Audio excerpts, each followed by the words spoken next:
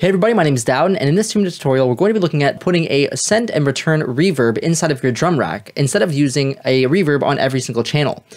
So let's go ahead and dive into Ableton really quickly and show you how you can do this really simply.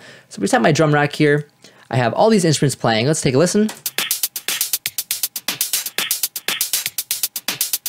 There's a lot of information, and it would be taking a lot of different reverb channels to put on all these different instruments. So what I can do is I can just click on this little R symbol, and that's going to show the return tracks.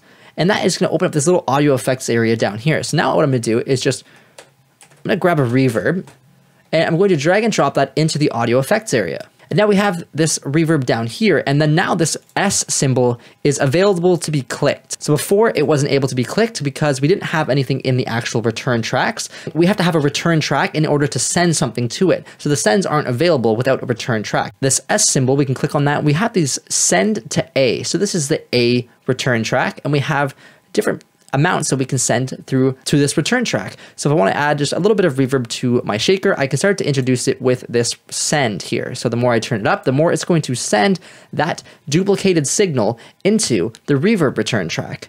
Want to make sure that we're most of the time, if not all the time, having 100% wet signal coming in from our return track as to not be doubling up the dry signal. So usually with send and return tracks and the processing with them, we are going to have 100% wet so that we're only adding the process signal to the return track and to the master so that we're not adding duplicates of the dry signal. So I'm going to have it 100% wet, and just to quickly show you, I'm going to dial in a bit of this reverb to the shaker.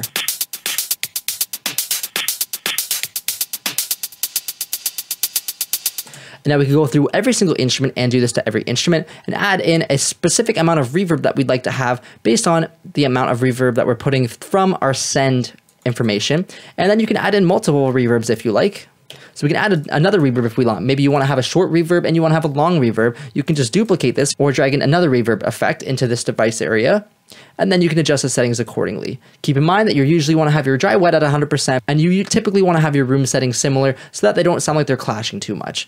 If you liked the video and learned something, make sure to subscribe and hit that like button.